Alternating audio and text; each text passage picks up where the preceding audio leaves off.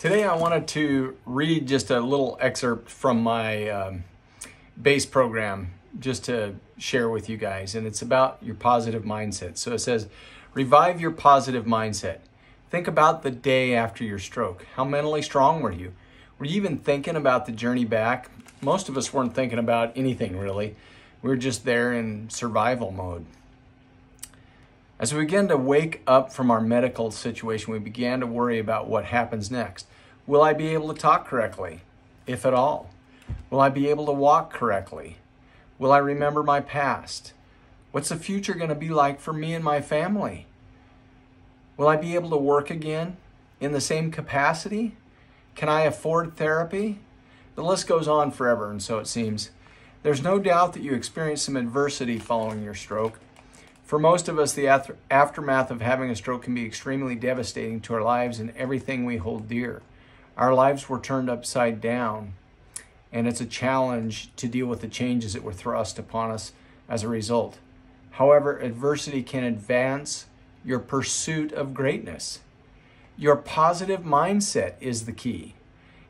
I'm not being unrealistic about this. I understand that while none of us can do everything we imagine, you and I are much stronger than we think. Have you heard of post-traumatic growth? There's an article about it in here, but in a nutshell, it's about experiencing a positive change as a result of having a traumatic event happen in our lives. Let's face it, we are not the only ones who've had challenges. Think back to the people you learned about. If others can bounce back from having a stroke, so can you and I. It took a while, but now that I've been through the initial discouragement following my stroke, I can honestly say that I am happier now than I ever was before my stroke. I realized that I didn't have control over the experience of having a stroke, but I did have control over my mind, my attitude, and my responses. I had a decision to make. Am I going to remain depressed, focused on myself?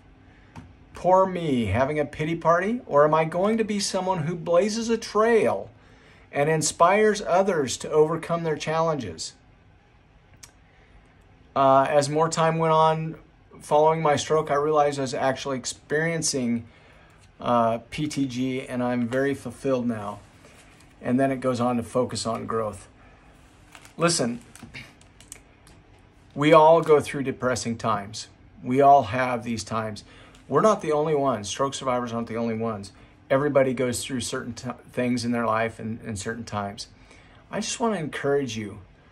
Let's really work hard for 2023 to encourage one another, to get the more positive coming in.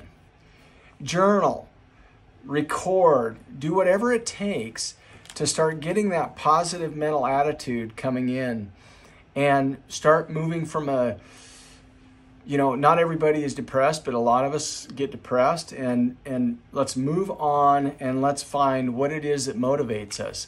A lot of us can't find what it is, but be open to letting other things come in, talk to some other folks, get out there and begin to make your life just a better life.